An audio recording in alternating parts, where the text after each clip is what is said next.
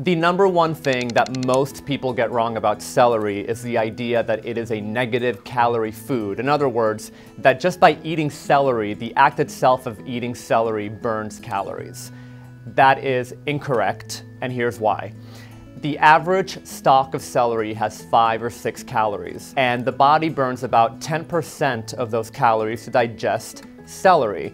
In other words, we're talking about if a typical stalk has 6 calories, the body only burns 1 calorie to digest celery, so you still have a net result of 5 calories. Don't get me wrong, celery is very healthy, it offers plenty of water, it is a very low calorie food, it offers fiber, which most Americans don't eat enough of. However, that does not take away from the fact that it is not a negative calorie food, and furthermore, there is no such thing as a negative calorie food.